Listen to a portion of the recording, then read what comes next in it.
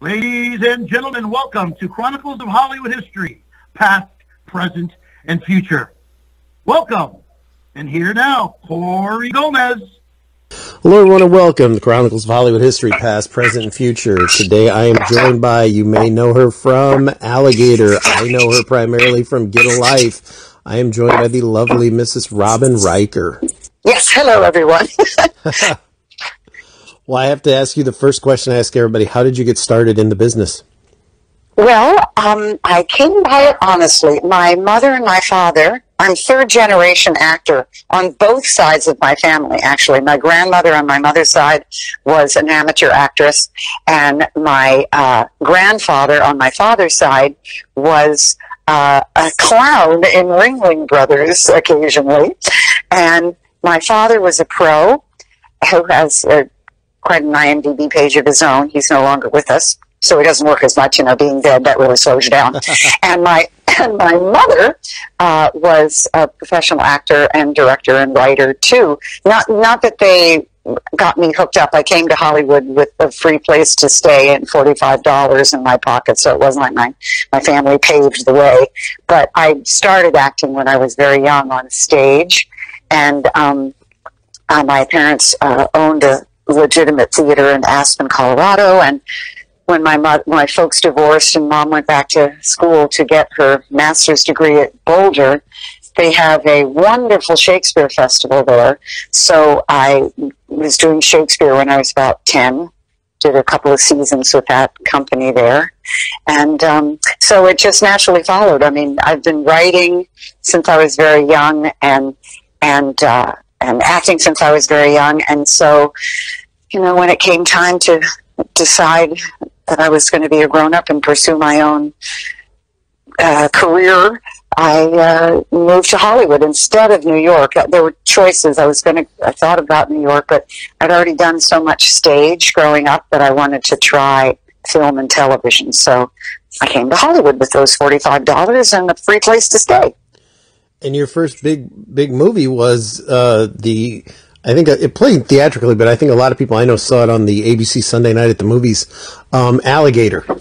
Yes, my first feature. I love that movie. I do too.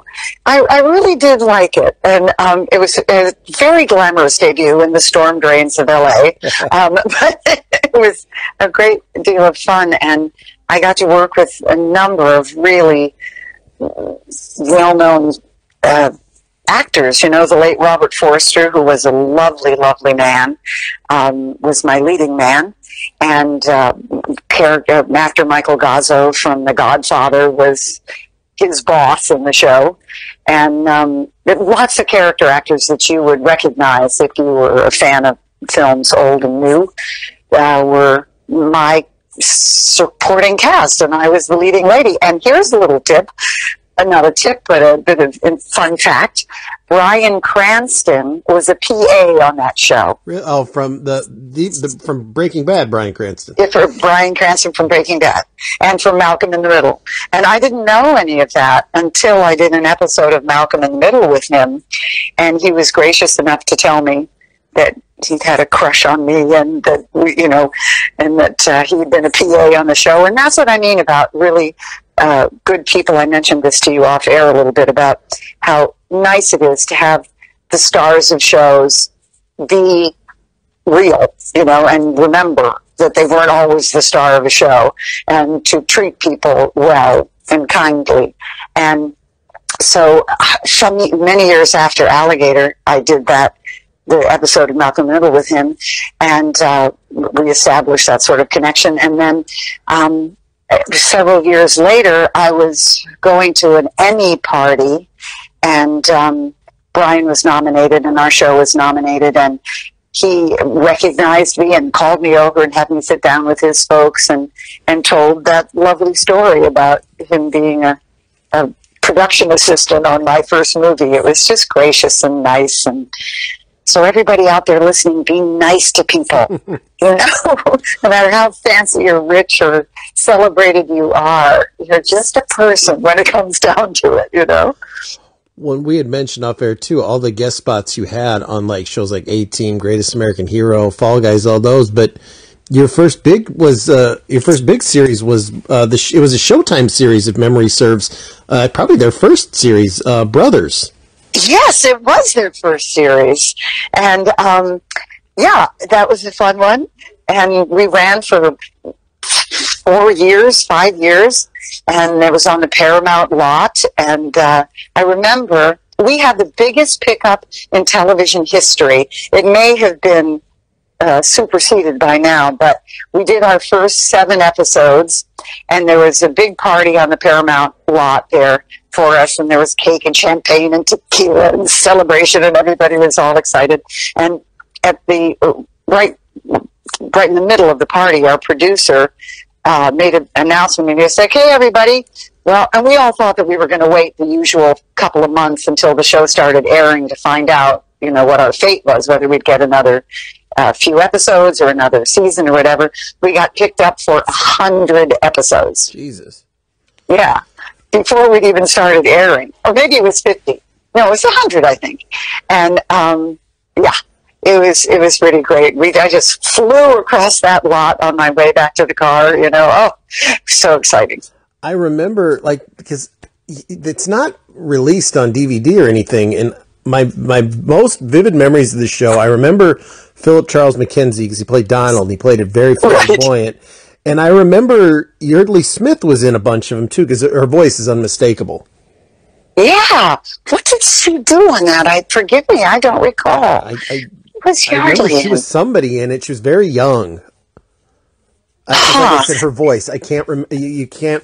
That voice is not. I mean, not even though she's Lisa Simpson. It's just, regardless, you won't ever forget her voice.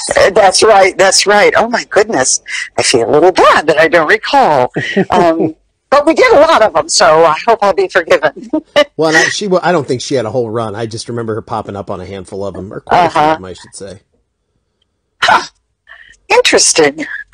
So now I want to do some research because I met Yardley also through another friend of mine. Years later, a woman named Sharon Ernster. They were friends, and so I remember Yardley from there. Now, you said Bryan Cranston told you he had a crush on you. I would be lying if I didn't tell you from 1990 to 1992, I thought you were the hottest woman on television. Oh my God! Get a Life. That's what I primarily. That's my. When I think of you, the first thing I think of is Get a Life, the Chris Elliott Show. You were Sharon Potter, and I don't know. The character. I mean, granted you were an evil woman on the show, but it was still sexy in its own way. So yeah, I was totally. And so there was another guy in my school that was like, we were just infatuated with you for 2 years. Oh, I love that. That's wonderful. That's great, man. It's good that even though that she was a bit of a bitch, she was right. This is what I think. This is why Get a Life it isn't everyone's cup of tea. People either think it's hysterical and groundbreaking and great, and then there's a moderate kind of group, and then there are people who go, I don't get it, Chris Elliott, I'm not sure. But what I felt about Sharon was that she represented the audience. All those people were going, oh dear God, is he really going to do this now? Mm-hmm. So I felt like I was the voice of those people out there who were wondering what the hell was going on with Chris's character. Oh, if he was my neighbor, I would have beat the hell out of him. I mean, he was probably the most unsympathetic character in history, but he was funny, but we had just watched the episode just a day ago when you had him brainwashed to calling you Miss Sharon, and they had to clamp his eyes open, Clockwork Orange style, to free him. Who did he write a lot of that himself? Because that was like the weirdest show, but it all kind of worked. But it would only work for him, if that makes sense. Well, he had. I'm sure. I know he had a lot of input on the show. I don't know how many episodes he wrote, but he had a partner named Adam. Oh my God, what is Adam's last name? I really like all these people. Rifkin. Yeah, Alan Rifkin. No, Adam. Oh crap! Golly. What the heck? He was a partner of his, and so he knew Adam Chris Resnick. That's it, Resnick. Yes, and thank you. And he knew Chris very well. So if Chris didn't write them all or have a hand in every part of it, he was written for very well by his longtime friend and partner. Well, the Zoo Animal on Wheel episode was actually ranked number 19 in TV Guide's funniest sitcom episodes of all time a few years back. I remember that one. I know. I was so delighted to discover that when they first named us so, because again, I know I use this word often, but it's true. It was so much fun to do, and just so silly. And I keep every now and then the lyrics to "I'm the lonely wildebeest, proud but frail, from my head to my tail." As he's, all the other "I'm a giraffe, I'm a giraffe." I mean, it was just so silly and fun. It was, and then were you surprised it got canceled? I kind of was, yeah, I was. But it was, it had been, as you said, and I just agreed, people either loved it or didn't get it. But because there was that talk, that we weren't sure about how fully embraced the show was, I was sad that it happened, but it's show business. There's nothing you can count on for sure. I had friends who were sitting at the table read for the first episode of their new series that they were just about to start filming after having shot the pilot, and somebody opened up a Variety and read that the show that they were just about to rehearse was canceled. Jesus. I know. I mean, it's just Hollywood. You can't count on anything, so you enjoy what it is you're doing when you're doing it. You make the most of it. And then when you find out that your show's canceled, you just move on, Why did they write your husband off of it? Do you have any idea? Larry? I don't know. I think he maybe wanted to go. If I recall, I think he had an opportunity to go back east to do something, or something in his life, I think, has had to do with why he left. But I don't think that they asked him to go. I think it was his decision. I was glad he left. I mean, nothing against him or his character, but then it changed your character so much. I mean, and the way you kept trying to constantly kill him, and I think you did kill him a few times. But I gave you more of a chance to shine, which I like that better. Because like I said, I was a huge fan of yours. Oh, that's great. That's great. Yeah, that's true. And, have they released, you think I'd know this, it seems like Get a Life should be out there in a box set of some kind. Is it? I have the box set. Oh, yeah. Shout Factory God love put you. It out. Okay, good. Who put it out? Shout Factory put it out. It might be out of print by now. It came out a few years back. Okay. God, you'd think I'd know more. Was it fun? Did you have fun doing that show, or was it kind of weird? No, I had fun doing it. There was there were a couple of, David Merkin was the director on the show for most of them, and we had other wonderful directors come in too. But there was one, he wanted me to put a cigarette out in Chris's eye. And although they did a lot of outrageous things, I did not want to do that. I was quite adamant about it because I knew that kids watched the show, and I know how impressionable kids are about this, and I really fought him on that, and he was absolutely intractable. It pissed me off, quite frankly, that he was being such a dick about it. I believe that's the technical term, and I don't remember whether I did it or not, or whether my protestations made him dial it back, or, oh yes, I ended up putting it out in his hand. So I did prevail, at least. I did something mean, but I didn't blind anyone in the doing of it. I thoroughly enjoyed when he had sex with you in your meat locker that you had in your living room, and you're picturing the baby in the womb with like the little beard and the balding hair.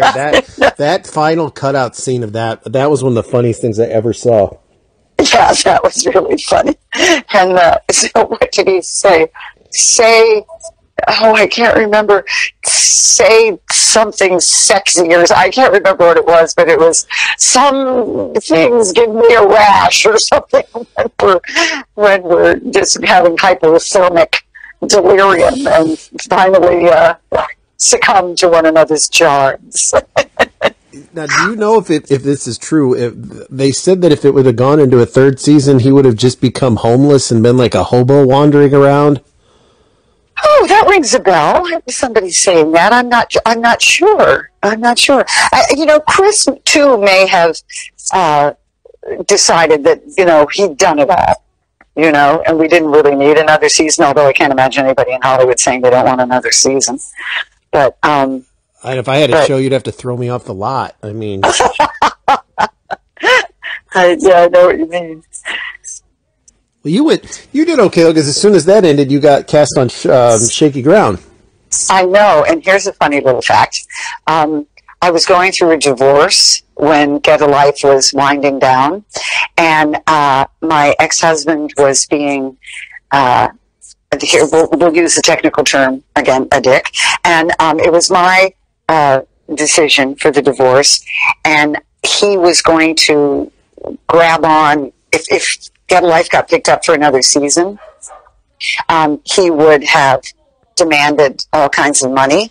And even though we'd been married for like 8 or 9 years, and I had made most of the money, he was a writer, but I had made most of the money, and so we had been going through this divorce, and I knew that, and he was holding out to find out whether or not the show would get picked up, and we did not get picked up we found out on a Friday, and by Tuesday, it would not get picked up. The divorce was final, and then the Tuesday after the divorce was final, I got a new series, and it was Shaky Ground.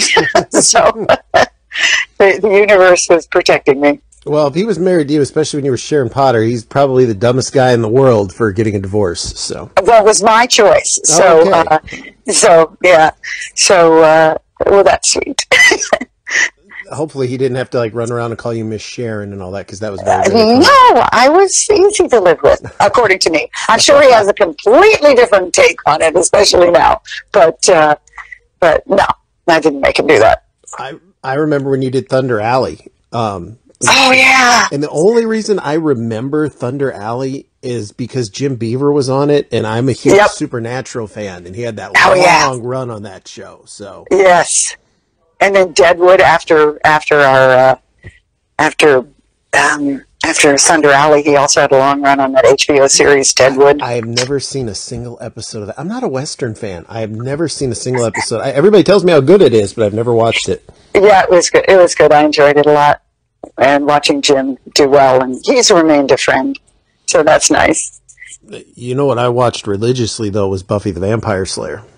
Oh, yeah. I was a big fan of that show. And I recognize, I popped right away. I'm not even joking when you showed up as the girl's mom in the witch episode. I think that was the second or third episode. It was early, yeah. I remember when I saw you, I popped, because I probably, at the time, I was probably like, hey, there's Sharon or whatever like that. I have this horrid habit of not calling people by their real names. Like when I see them on TV, I always reference them to another television show. Oh, that's cool. No, it's actually really stupid, but I've gotten better about it over the years. Oh, well, good. Good. If it's a bad habit you can change, I encourage it. Was Buffy fun? Now, would you have ever imagined that doing that episode of Buffy, that it would go on to become the big pop culture phenomenon that it is? No. And I have a playing card in them. Now, I'm one of in the deck of Buffy playing cards, I'm one. Catherine Madison, the witch. No, I didn't know, but it was really fun. And, during the audition for it, my early Shakespearean training really served me well. And I don't know, but when I changed back to my real persona, as opposed to being taking on that was one thing that was really fun about doing the show, is I got to play two wildly different characters in the same body. I was, the teenager, and then became the witch. And, so it was very Shakespearean, actually. was really kind of cool. And I remember that when the audition process was very, very cool. I was standing there in the middle of the room being the teenager, and then I say something like, you little brat. and I got down in front of the coffee table, kind of on my knees, and looked across at the people that I was reading with, and did it in my best Shakespearean sort of full character of an evil person, and that was great. I liked being able to play the duality of those characters, which is one of the reasons why I really like this movie I've got out now on Lifetime, and it's on YouTube too. My husband tells me, called Psycho Granny, because I got to. It's, as a friend of mine said, it's basically the Robin Riker show, because I got to play wildly one person, but I got to be as sweet and as lovely as you would think a person could be, and then just kill you. So, it reminded me, what I saw of it reminded me of The Stepfather, only with a lady. Oh, where you were trying to find the perfect family. Right. Oh, right. I did not see The Stepfather, but I did hear about it. The original was very good. Don't watch the remake. Was it? Yeah, don't watch the remake. Watch the original. Who was in the original? Oh, what's his name? Wasn't Dylan McDermott? Who was it?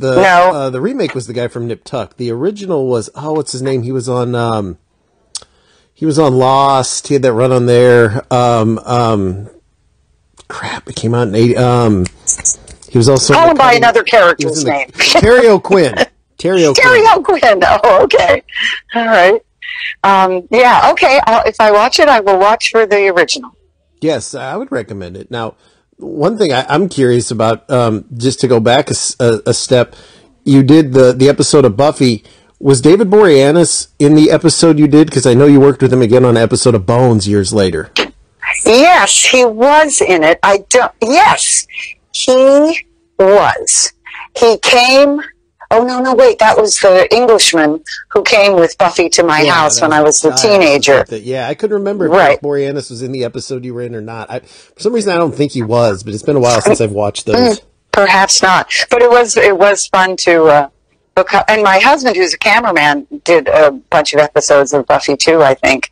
But he wasn't on the one that I did, because we were, as you say, it was very early in the run of the series. And but to work later on Bones with Boreanaz was nice. He was good to work with. Yes, my wife loves David Boreanaz in every sense of the word. Now, well, she could do worse. She did. No, she did not. I refuse to believe that. You know what you did do a spot on? You did a spot on one of my favorite shows of all time. What? VIP. Oh, yes. Yes, I was one of the many men that couldn't wait to watch VIP. Oh, yeah. That was really interesting. You know something? When that show, I remember, Pamela Anderson's mother came to the set, and I looked at her mother and, well, that's where she gets that body. Because her mother was this little, perfectly shaped, not as pretty as Pamela, but she had a great little figure, and so it was she was lucky. Genetics play a part in so many things that happen to us. Because I've heard mixed. You can break the tie if you don't mind me asking. Okay. What was she like on set? I've heard that she's a sweetheart, and I've heard she was horrible. So, I would put it right in the middle. She didn't, there are stars of shows that have impressed me as charming and nice and human, and others who I thought were pretty foul. And she was neither of those. She was pleasant, and that's what I remember, is that she was pleasant and, hi and welcome to the set and that sort of thing. And I haven't anything negative to say, so I fear I've not helped you with your survey. I like to hear nice things. I don't like to hear bad things about people. It's depressing. Yeah, especially when they're people you like. Like I said, I religiously watched VIP. I mean, I was a Pam Anderson fan. I mean, What guy my age wasn't a Pam Anderson fan? Exactly. You know, my grandfather was a fan of hers, and he was a big fan of that film she did with Tommy Lee. But you know, I don't want to get into that. But how come you only did the one episode of that? You would have been great on that show. I don't know. These are the mysteries of Hollywood. You never know. You know, you get, well, here's one. I did you remember the show, Just Shoot Me? Yes. Okay. So I go in to do an audition on that show, and it's to play, I believe it was the ex-wife of George Siegel. And I kicked ass in the audition. They were very impressed. They let me know right away that they really liked it. I got a call practically before I got back to my car that I got the job. And then I show up on the set, and I'd already done several series by this time. And I'm at the table read, and I'm, that's what they call the thing you do. I know you know this, that you sit down and read the script before the first day of rehearsal, and then you get put it on its feet. And so I'm at the table read for that, and we're going through it, and I go, this character is not going to last. This does not, it takes up too much time. There's no real payoff for here. And by the time I left the table read and that day's rehearsal on my way to my car, I found out I was not going to be going back. But they didn't want to, they had to pay me because I was hired and I showed up for work. So they asked me if I would do the voiceover of 2 phone calls that George receives in the course of the television show. And sure, okay, you're going to pay me, I'll earn my money. And so I did the voiceover for those, and those weren't in the show either. They got somebody else to do it again. So you have to be able to roll with the punches out here, you know? You know, you did an episode of 2 Guys, a Girl in a Pizza Place. Yes. This is another one of those weird questions. I wasn't a fan of the show. I have no shame admitting that. Yeah. I, much like my son, big Deadpool fans, you know, my wife is a big Ryan Reynolds fan in general. Did you ever figure Ryan Reynolds back then would go on to be like people's sexiest man in the world and make all these big hit films? Well, he was pretty sexy and very nice, and nice goes a long way to sexing you, making you sexy in my mind, you know. But I did not. Yes. Short answer, yes. Because I could tell when I was talking to him that he was real, he was grounded, he was one of the guys on the show, unlike the rest of the cast, quite frankly, who, in my opinion, who knew that he had a good thing. He was happy to have it. He wasn't bitching about, our time slot or this or that. Listen, Jack, you've got a job, and you've got a series, and do your work. But I knew there was something special about him. I remember sitting talking with him for quite some time on the set, and I knew in my bones that there was something really special about this guy. So I was delighted to see his career take off. He deserved it. He's one of the ones that I think, like you, I want the people whose work I admire to be good people too. Mm-hmm. And so I wasn't surprised. In a way, I did know that he had it. I knew he had what it took, and that he was humble about it and appreciative, Anytime my wife gets overly crazy with him, I show her pictures of the Canadian soap opera he was on when he was like 13 years old, where he had like buck teeth that were gapped in the center and just looked like a total. Well, everybody looks like a nerd when they're 13 or 14, but it was like, there's your sexiest man right there, baby. Before we're all. Like I said, my son and I are comic book fans, so of course we like all this stuff in Deadpool. We think that's great, so. Yeah. And that show, I'm surprised because of that success, that show hasn't gotten a big release. But it's kind of weird how TV shows, some don't even get DVD releases. They go straight to streaming. I know. And, this is one thing that surprises me about my first series, the one that had, we did 110 or 20 episodes of it, Brothers. There's no box set, there's no streaming. And, even though it was... we broke a lot of ground. I mean, we dealt with the AIDS issue before anybody was really talking about it. We had openly gay characters on the show. We dealt with infidelity and death, and we did it in a funny way. And but now it's like Saturday morning cartoons for the kids. And I'm just astonished. Over the years, I've called a couple of times saying, what's going on with this? And with all of the platforms now that we have that need product and content, you would think that 110 episodes of a really good award-winning show would be welcome. But I think whoever wrote it, anyway, somebody doesn't want to give up the rights, and I have no idea why. It doesn't seem to make sense to me. But I am not the one who calls the shots. I mean, you think Showtime would try to buy it? I mean, they put out DVDs and Blu-rays of Shameless, Nurse Jackie, all the other shows get plenty of releases. I don't, HBO would have had that on 10 platforms, Blu-ray, DVD, 4K. HBO knows how to market their stuff. I know it. And it was really a good show, and it was groundbreaking. All, in the gay bars in Hollywood, everything came to a stop on Tuesday nights when we were airing it. People in every gay bar, all the TVs were tuned to it, and it really made a difference in people's lives. We got letters from people all the time saying, my brother came out and my father just couldn't take it and it was terrible, and then we started watching this show together and now they're friends again. It changed people's lives. And that's the best thing that you can ask for any kind of art, that it affects people in a good way or in a way that changes them, I think. You have an impressive television run. I mean, I enjoyed you as Sue on Reba, the kids' friend's mom. Reba was a great show.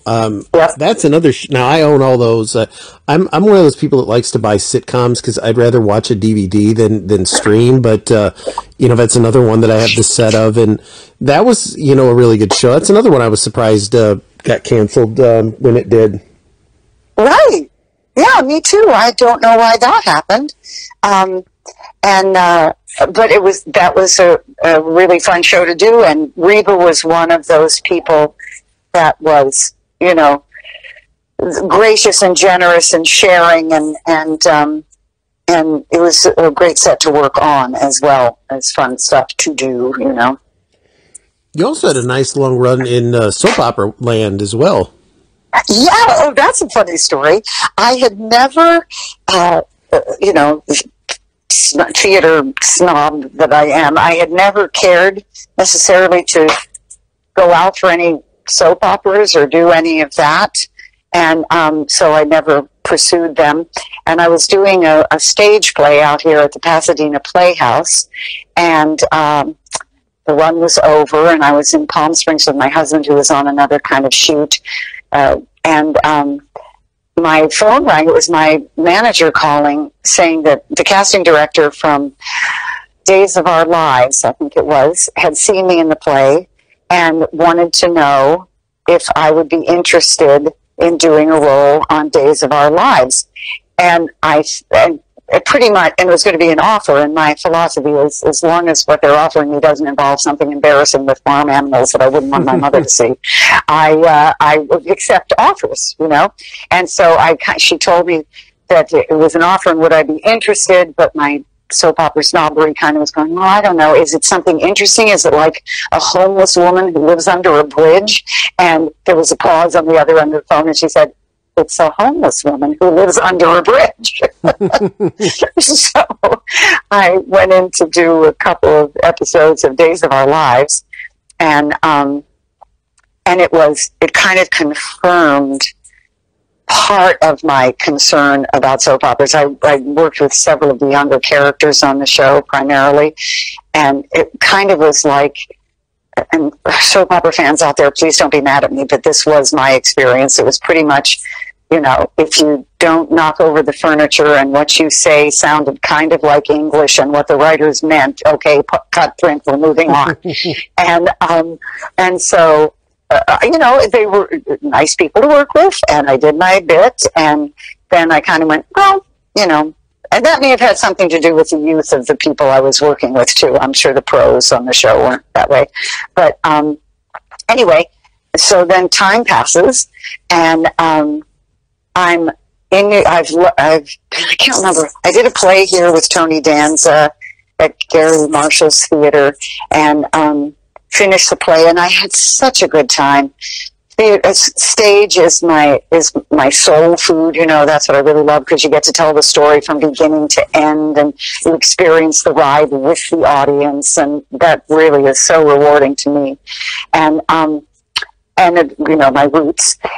So I said to my husband, I came to LA because I wanted to pursue film and television all those years ago, and now I really feel if I don't get to go to New York and try that, then I would be not going, because I know you wouldn't want me to go, and that doesn't bode well for a creative relationship with somebody. And he said, if you feel you need to go, you go. And so I found, as the universe often does for me, thank goodness, I found a room in a beautiful apartment on the Upper West Side. I told my agents in LA to tell their New York branch that I was coming, and I arrived on a Tuesday, and I had a job on a Friday, off-Broadway show. And so the show runs, and we do our thing, and you know, my picture is outside of Sardi's and all of these wonderful experiences, and so now the show's over, and I'm going to my first Yankees game at the old Yankee Stadium. It's going to be one of the last, not one of the last, but one of the last kind of few years of that stadium. And so I am taking a picture of the ball field to send to my husband back in LA, and my phone rings, and it's my agent saying that they are interested in me for this role, a fairly important role on, what the hell is the show? Do you have it? It's Bold and the Beautiful. Bold and Beautiful. Bold and the Beautiful, yeah.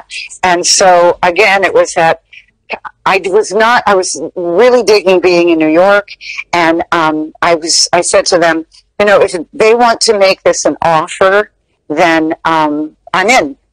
But I'm not going to fly back to to LA on my own dime to audition, you know. Mm-hmm. But if they want to offer it to me, let them know that I would be interested. So a few minutes later, the phone rings, and I have to leave my seat again, and I go into the ladies' room at Yankee Stadium, because it's the only quiet place. And they said, the producer's going to call you in a minute. These weren't their words, but you know, he doesn't want to hire a pig in a poke. He wants to at least have a conversation with you before giving you the offer. So I'm in there. I'm in the stall in the ladies' room again. Total glamour. And the phone rings. It's a producer. We start to talk, and what had been this quiet little office space, as it were, for me, suddenly it's a 7th inning stretch, and everybody is, the bathroom is, you know, towel ripping, toilet flushing extravaganza of sound as I'm trying to have this conversation. But it was successful. He said, all right, you'll be hearing from me. And the next day, they offered me the role, and I flew back to LA and did that for a while. Do you prefer doing normal television or soap opera television? I prefer normal because although the stage training really helps you with soap operas too, because you have to know your lines completely, and there's not a lot of cutting and starting over again, you know, unless someone knocks over a piece of furniture or breaks out into Swahili. You have to get it done right. So there are a lot of times when you would be amazed at how many, you're in the living room of the fancy people's home and watching the drama evolving between the family members, and behind, what you don't know is behind the sofa cushion is their script.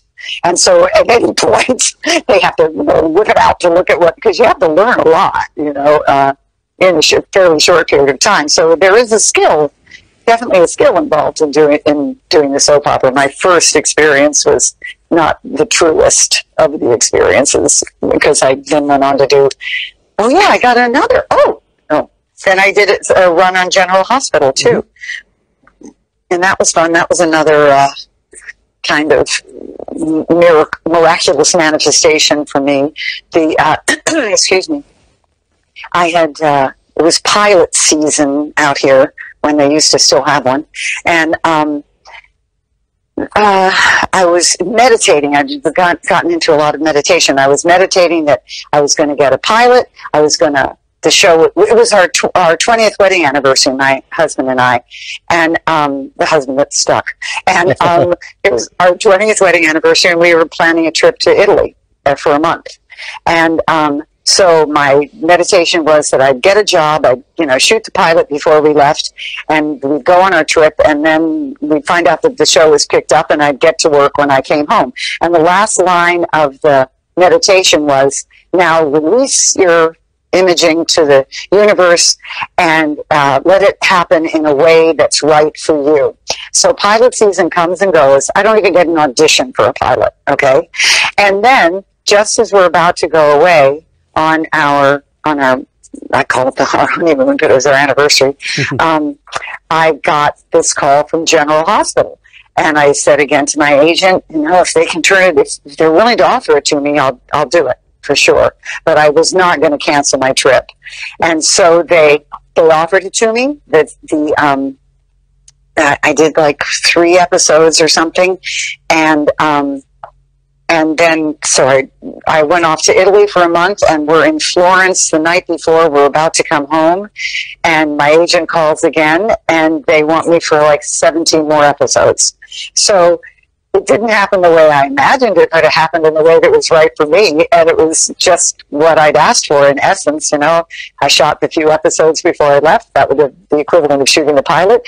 And then just as I was coming back home, they offered me more episodes so I could go to work when we got back. So it was pretty wonderful. What was it like being on an episode of Hung? Oh, I like that. I actually really like that show. I did too. And there's another. Are you ready for another funny story? I am. So I'm going back to Ohio, where my husband is from, and we're going back. His mother, her birthday is in May, and Mother's Day was in May, and we were going to be there, and we were going to celebrate with them.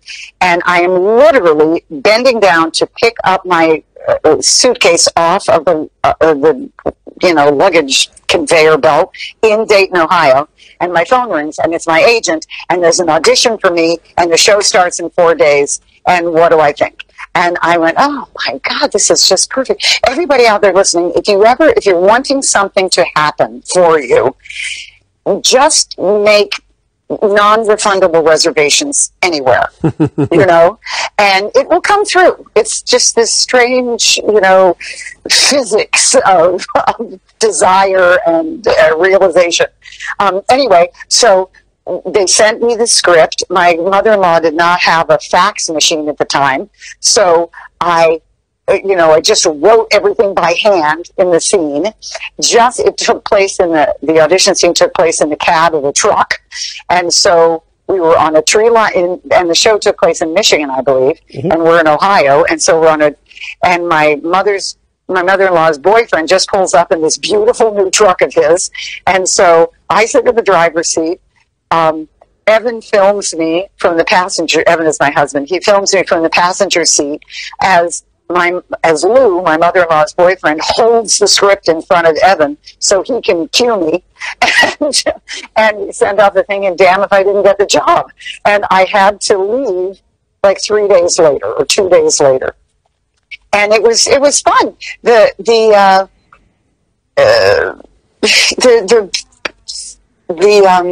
character in the episode didn't play out as it was written completely. The part got smaller by the time I got back for it.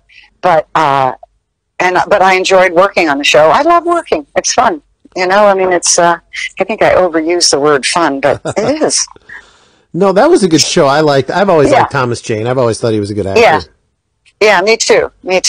And who else? Was it one of the Arquette girls? Did she play on that show? If she did, it was a guest spot here or there. Oh, okay.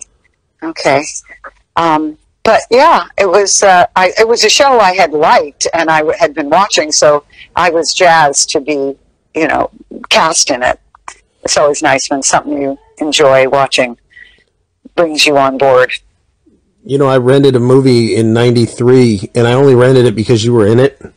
What? And it was called Step Monster with Alan Oh, Thicke yes. and Corey Feldman, who was at the height of probably drug abuse at the time of that film came out. So, but yes, I rented that because you were in it. Yeah. Oh, how nice. That's very nice. That was really another, great span of personas to play in that character, because really she's just this giant alien lizard. And, but she takes on human form 1 month of a year so she can mate. And so it was, I had to play the nice person when the kid's around or when the husband's around, because he's the one I have chosen as my mate. And, but the kid knows who I am. And so there's that whole, dichotomy of characterizations to play. And the more you give an actor to do, the more fun it is. What was Feldman like on set back then? That was when he was pretty bad off, I remember. Yeah, he was fine. I didn't have a lot to do with him. He was there on set when I was there, but I don't think I had much to do with him. And but I could see that he was kind of in a bad way. Oh yeah, now when we go back and watch some of his films, I mean, by his own accord, he'll admit, I was high in this movie. Hey, I was high in this movie, and you can watch him and realize you're watching a coked up performance, which is I don't know. I guess it's a testament to how good an actor he is because he was able to pull everything off.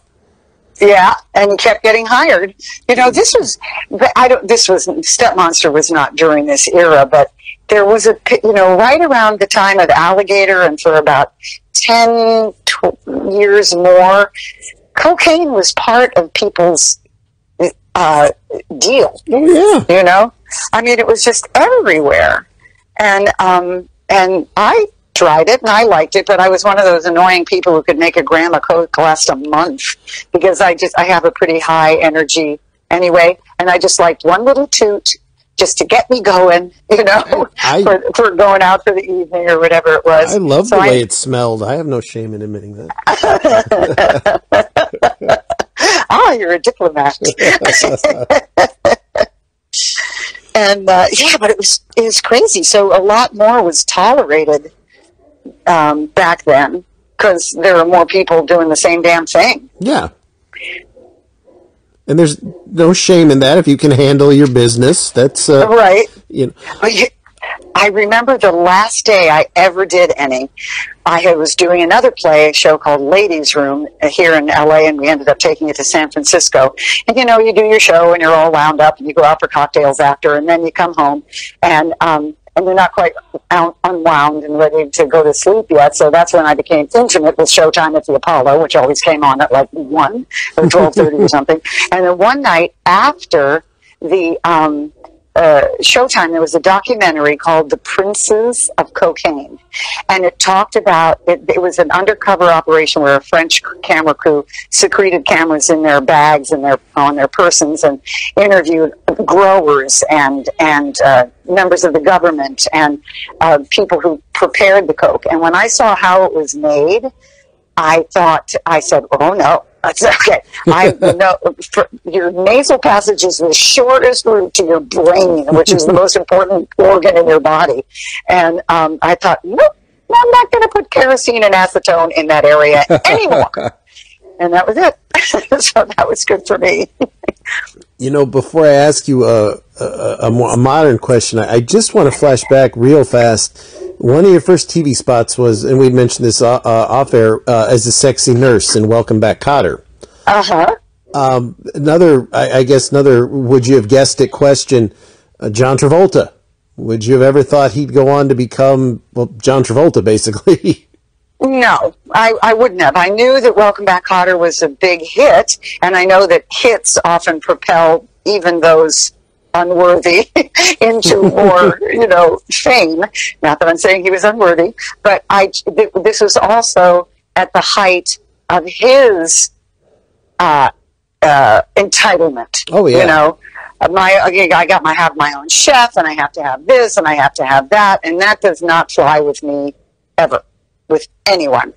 And I don't care. No one has ever had anything that I wanted so much that I would compromise my integrity to get it. Mm-hmm. And he was just a pill, and his reputation was that of a pill. And so I knew that it was likely, because he was in a hit show and he was of the right, this attractive guy of that age, that this might turn into something more. But my first impression was not, oh, here's a star. It was no Ryan Reynolds moment for me there at all. Yeah, because he had the big string of hits. Because and I had interviewed Lawrence Hilton Jacobs, because I was a Welcome Back Kotter fan. I was a very big fan of it. And yeah, I mean, sometimes Travolta, they were all dumb, but Travolta was the dumbest of the group, I think. But yeah, I mean, he had that. The movie he was in that I really liked was Blowout, was a De Palma film.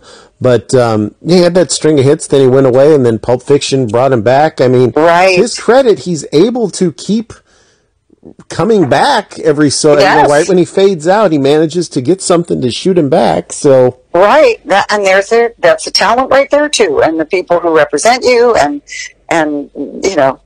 it's good for him. I don't begrudge anybody their success unless and we shall for the third time use the charming word, unless they're a dick. I mean, I just sometimes I don't like to see people who are unkind and not really all that talented get elevated over people who are more talented and also people, humans. When are you going to be in the Tarantino film? I don't know, but he was a big fan of Robert Forster. He relaunched Robert's career, and I know, and he was a fan of mine. But Quentin, give me a call. I'll show up. I doubt he's listening, but if he is, I would recommend you. Thank you very much, Corey. I appreciate it. He's my second favorite director. I make no shame in admitting that. He's only made a couple films I didn't care for, but I think you'd be awesome in one of his films. Who's your first favorite director? Robert Rodriguez. Oh, yeah. And I think it's because I've never seen a Rodriguez film that I disliked. Tarantino I've seen, I didn't really like. I hated Death Proof. I didn't really like Hateful Eight, and I'm the one guy that's not an Inglourious Basterds fan. Right. So, whereas Rodriguez's movies, I mean, they're all schlocky movies, of course, but I liked all of them. So I have to go with Robert Rodriguez, his favorite. Yes, director. You do. Go with your heart. That's right. I have to go with him. He's, I'll see a movie just because he directed it. Who doesn't love Machete? Come on. I know. That was great. I did enjoy that. Now, you've written a book. I have. Yes. And it kind of is right up the same alley as Hollywood Chronicles. In that, it's called A Survivor's Guide to Hollywood, How to Play the Game Without Losing Your Soul. And I've gotten some wonderful reviews from it. And it's all about, my husband is invited back to his alma mater to teach a master's thesis, directors of photography, or to work with them on their thesis films. And he said, throw in another ticket. My wife will talk to the theater department. And I thought, well, what am I going to share with these kids who have just been steeped in theater history and all the stuff and acting technique and everything? And I said, I could share with them what it really is like to live the life of an artist. And how it's everybody's happy when they're doing something and working and getting acknowledgement and getting paid. It's the times between that where you need to find your strength and your joy, and not wait for other people to make you happy, And so I've gotten, as I said, some wonderful reviews. Ed Asner gave me a fabulous review. The late John Polito gave a great review. Theater directors from around here have given them, and actors you would recognize have given quotes and nice reviews. But interestingly enough, some of my favorite reviews are the ones that warm my heart the most, come from people who aren't in the business at all, because it isn't really I'm not teaching you how to act. I'm suggesting ways you might want to consider behaving. You know what I mean? Yeah.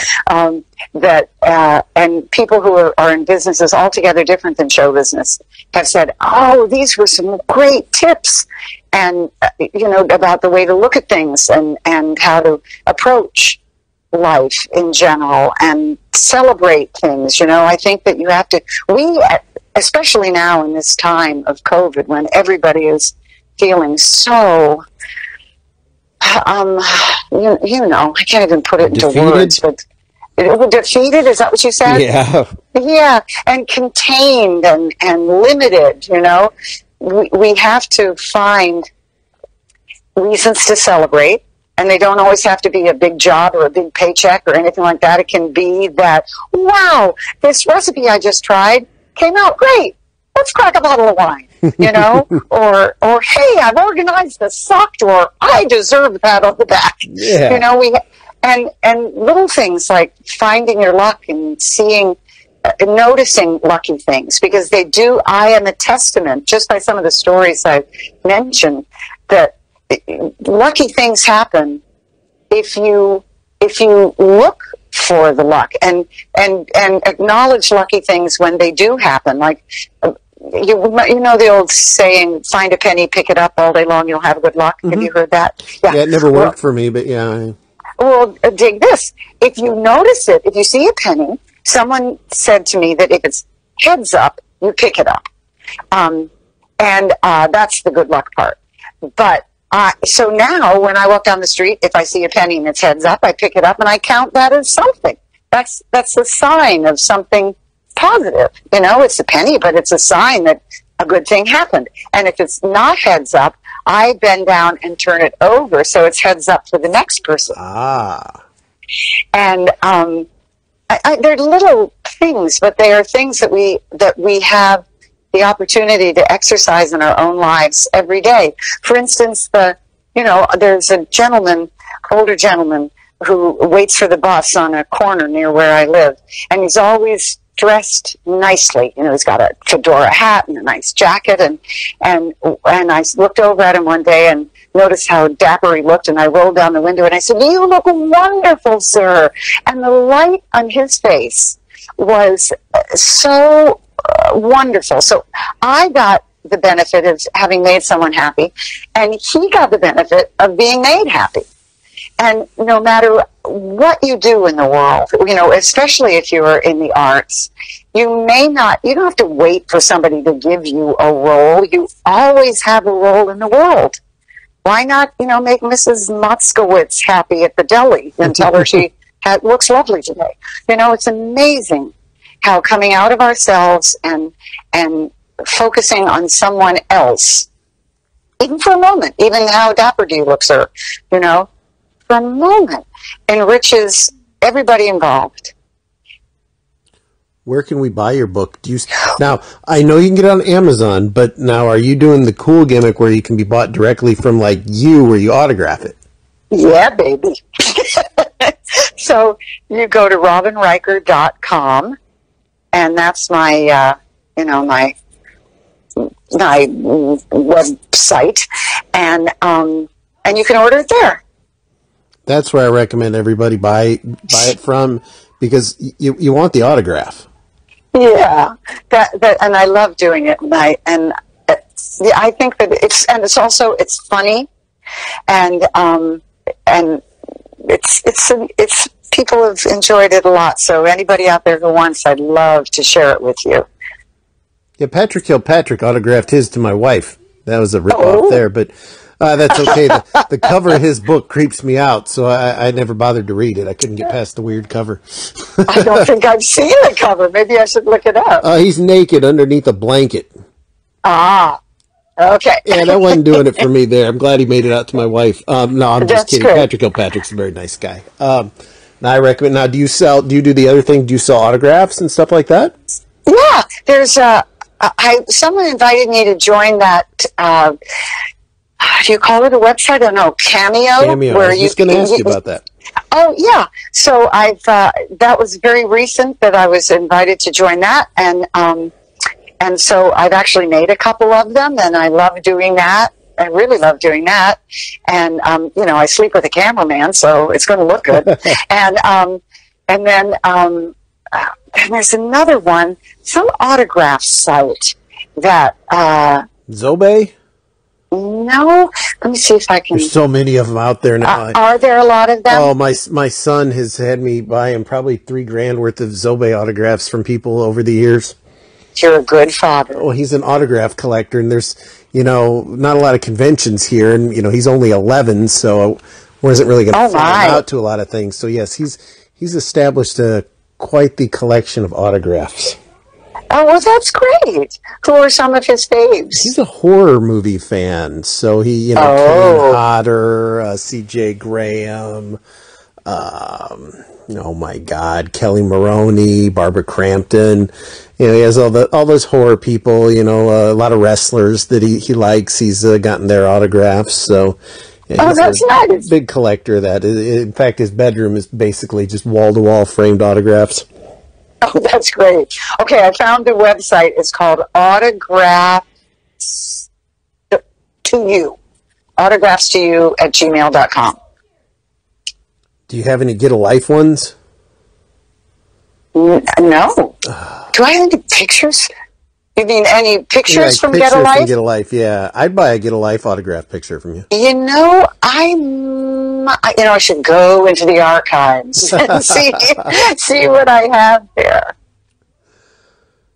And then, go ahead. Oh, no, you first, please. I was just going to do shameless self-promotion again. Did I mention Psycho Granny already? You did. Okay. And then there's another show that is streaming right now on a platform called Pure Flix. And it's called Mood Swings. And so it's an 8-episode series, and it's kind of like a modern-day Golden Girls. And I play Coco, a New York divorcee who's come out to try to find a man. And so it's fun. It's funny. And Donna Mills is in it, and Diane Cannon is in an episode, and even Eric Roberts in drag is in one of the episodes. Eric Roberts is in. I got to interview Eric Roberts. That's a cool dude. I have to say that I talked to him when he was on a set with him and his wife, and he's a cool guy. I like him.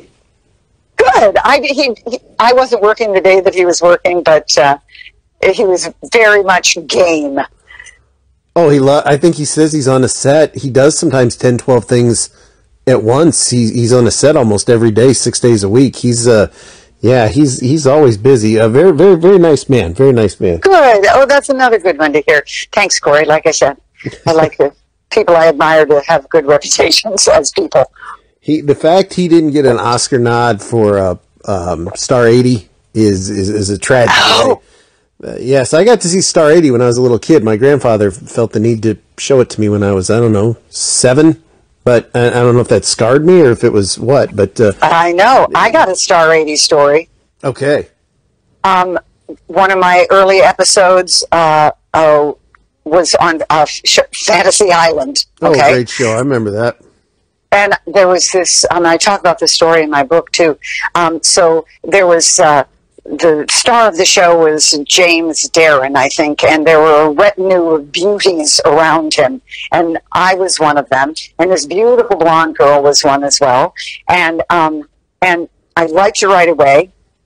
She looked like a goddess, and very sweet, and we're walking to lunch one day on the set, and she starts telling me she has the same agent I do. He used to rep Playboy models, and she has the same agent, and we're talking, and she's telling me about how she got here, and that it was her husband from Canada who sent her naked pictures, to come to LA, and as soon as she started talking about him, I got this creepy feeling, and I wanted to say, be careful, watch out, there is danger here, but I just met her, and of course I'm not going to say that about her husband, but I kind of wish I had, because jump cut to about, maybe a year later, and I decided to go back, not the same trip to New York, but another trip to New York to push a play that I have.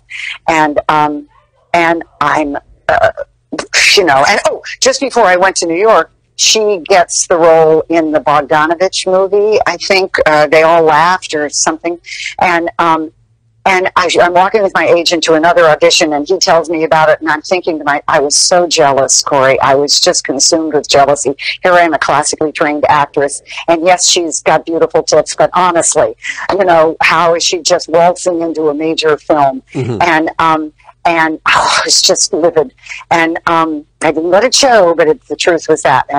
And so I go back to New York about a week later. I'm walking down the street, and I see some, what I perceived to be some New Jersey beauty queen has met a terrible fate. I get back to my dad's house. I call my agent just to check in. They say, "Oh, we're so terrible. We're so upset about Dorothy." And I'm thinking, I put on my bravest, like I give a damn voice, and go, "Oh, really? Why?" And they say, "Didn't you read she was murdered by her husband?"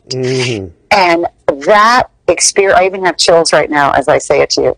That experience taught me so much. Nobody gets your job, no matter what position, what business you're in. You get your jobs. If you didn't get your job, it wasn't your job. And if you didn't get the job, it wasn't your job. And I was so ashamed of myself, Corey, for begrudging her for one moment the success and the joy that she undoubtedly felt when she landed that part and as her life began to take off. And her husband saw the gravy train leaving the station, and he couldn't stand it. And I never ever felt that way again. I never did. I was so devastated by her being murdered, especially following my selfish reaction to her success. Well, that's human nature, though. I know, but still, it was I'm glad I got that lesson early, because you can't go around, and a lot of actors do. A lot of creative people do go around going, she doesn't deserve it, or I should have, and what did they? No, they got it. It's their job, So anyway, that was a big lesson for me. So that's my star rating thing. Now, we already established you have the website. Right. I know you're on Twitter because I follow you on Twitter. Oh, nice. And you're on Instagram? Yes. I'm just really learning that one. Me too. I just started it a few weeks ago. I think I have 9 followers. I'm not setting the world on fire on Instagram. Neither am I. I don't even know. I have something I want to post because I just did a sort of an anniversary interview about Alligator, and I can't figure out how to get it on the damn thing. And so my IT guy, a.k.a. my husband, is going to show me. I know you're on Facebook, but you don't have a fan page on Facebook. You're just actually on Facebook. Yeah, I thought I had a fan. Or maybe you do have a fan page. I actually sent you a friend request after because you have 2 mutual friends of mine. You popped up in my feed once. It was like, you may know Robin Riker. I wish I knew Robin Riker. Oh, okay. Yeah, I know some people she does. So I sent you a friend request. Did I answer you? No, but that's okay. I don't. You don't know me. We're friends. I declare now, we are friends. So I'm not. I'm paying a lot more attention to Twitter now because I can post, things, and I pretty much have that one down. And Instagram, I just posted something a couple days ago. We were out in the desert, and I saw this absolutely beautiful little metal elephant. Yeah, I think I liked that picture. Oh, good. Okay. I follow you on Instagram. I follow you on Yep, here you are. If you want, and it's at Robin_Riker on Twitter. Yay! Yep, I follow you on there. And I am on Instagram, and I think it's just my name. I can tell you because I can look because I follow you on there. On Instagram, everyone, she is, as soon as it loads for me. You're an angel. Thank you. It is Real Robin Riker, all one word.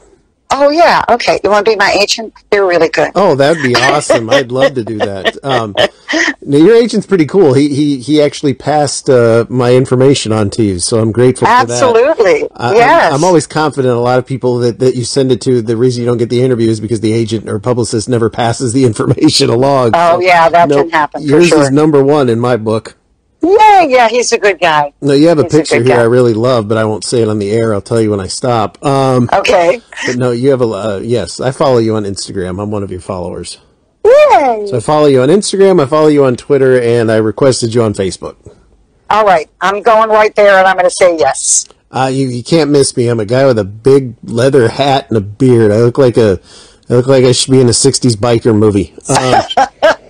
There's a publicity shot I did for the press release for this show. So Oh, that's great. Okay. Ironically, I actually thought I looked nice in it, so I just keep it now.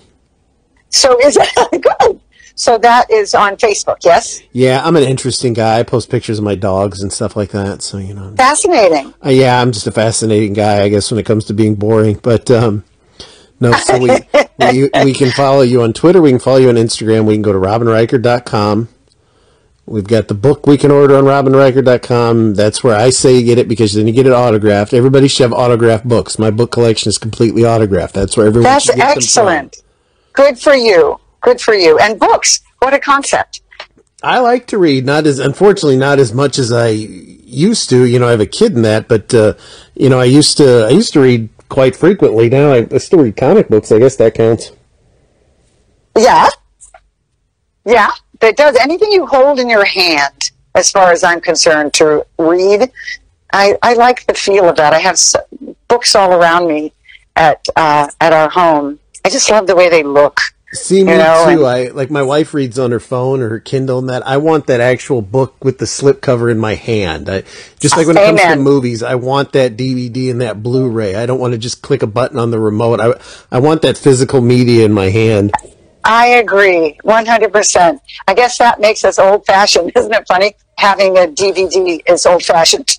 Yeah, that's, I even catch myself sometimes to be like, my wife be like, "Can you get that DVD? I've got it on 4K. What do you mean DVD like that?" But, yeah, it's, because I threw away all the VHS years ago, but there's still people out there that collect those, so. I know. I have some, not that I've collected, but just, from Brothers and from other shows that I've done back in the day. I have them up in the attic if they haven't melted in the California weather. Well, I want to thank you so much for joining us. I really do. This was a real big honor for me because, like I said, I'm all kidding aside, I was madly in love with you from 90 to 92 there. So, this was an honor for me. I'm very glad we could rekindle our romance.